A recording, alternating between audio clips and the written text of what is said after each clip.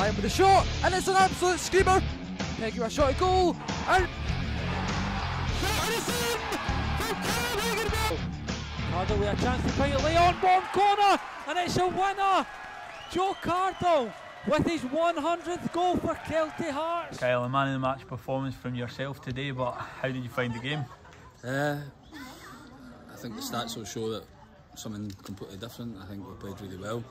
I think we created a lot of chances, and they're a very good side, and we just got to take our chances when they come. A bit of a different back four today with Adam Corbett, and obviously Kay couldn't play either. How did you find having those back four in front of you today? Do you know what? It was fine. Everyone in the squad's able to stand up and be accounted for. And Lewis has came into games before. He came up the way at Cove and that. He's played well, so he deserved it, and he played really well today, I thought. And next week it's another tough game back here at Hamilton. Are you looking forward to that one? I think we are. We look forward to every game. I think we had a little dip, maybe last month, a couple of months ago, but everything about the team's just kind of clicking again, and we're getting back to where we were. Good shape, creating chances, and then just need to get the final touch and win the game. Right, thanks very much, Kyle. No worries.